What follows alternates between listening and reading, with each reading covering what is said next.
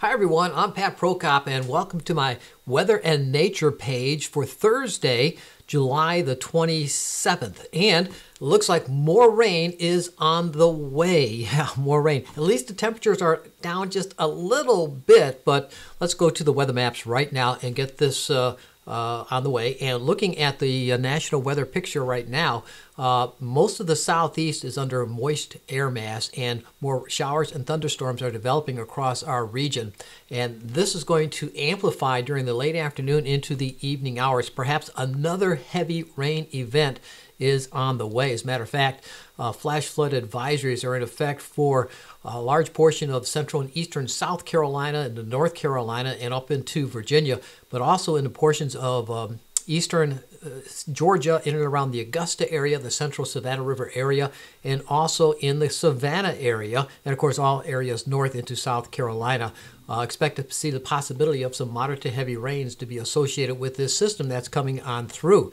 As a matter of fact, we are beginning to see rain developing across the southern areas of Savannah, out of Richmond Hill and Keller, and eastern and central portions of Bryan County.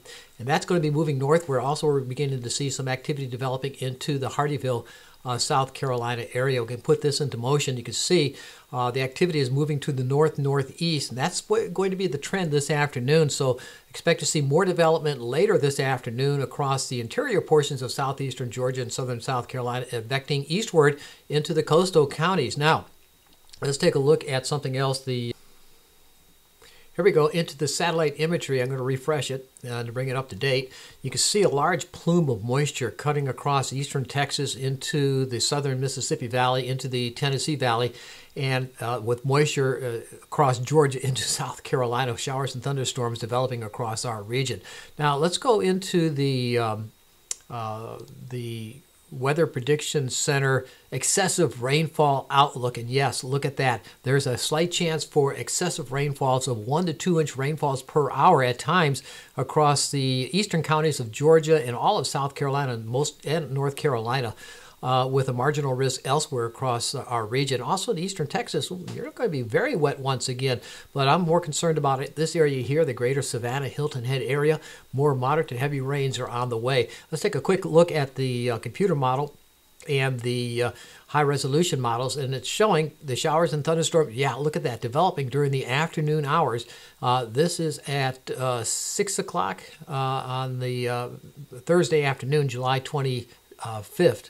Today's July 25th, not the 27th, 25th.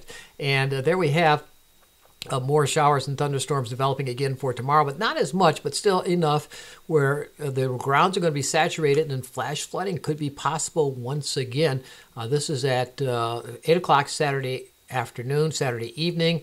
Going into Sunday, we're seeing a little bit of reprieve, a little bit of dry air coming down the coast, but then more moisture is going to return by Monday and Tuesday, with the rain chances continuing to be high. Now, looking at the forecast possibility of total precipitation over the next 24 to 48 hours, significant rainfalls of 1 to 2 inches, maybe even 3 inches in portions of eastern Georgia into southern South Carolina. Up in the northeastern South Carolina, 3 to 5 inches of rain is possible up in those areas there. But it's going to be, I can hear the thunder rumbling right now, it's going to be wet once again.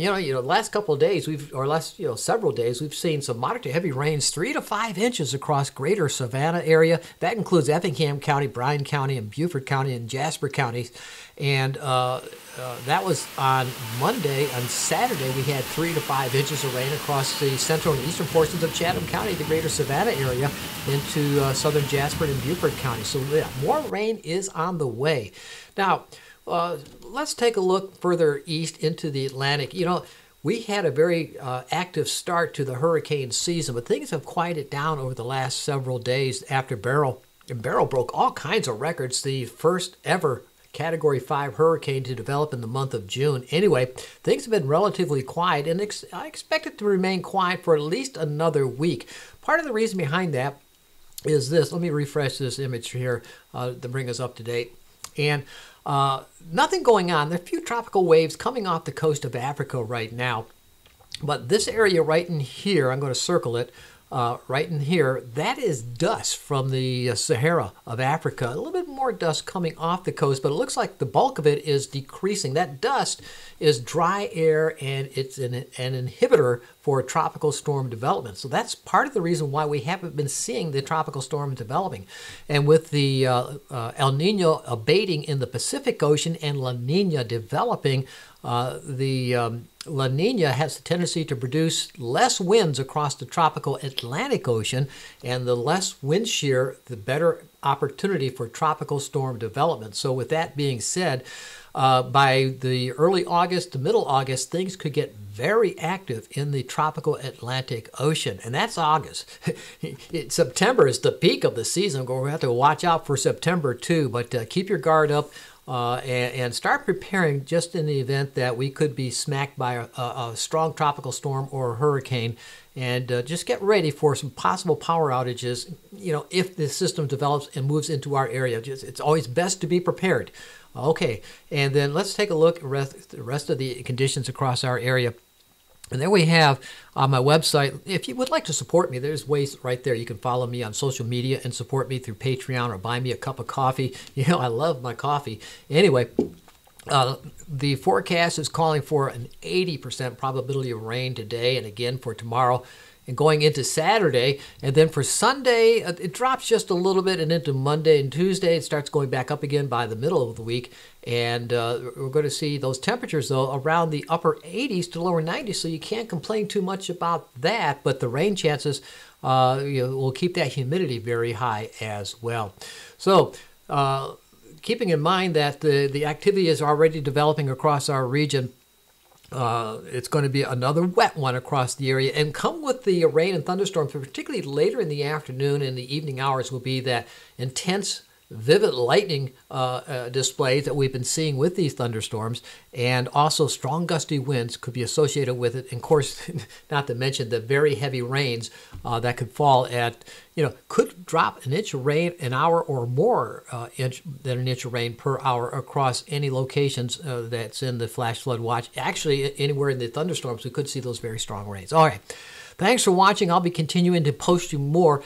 I just redone my computer system and my graphics systems and so forth, and that's part of the reason why you hadn't seen too much of me. I've been redeveloping this whole system to help produce some better images just for you.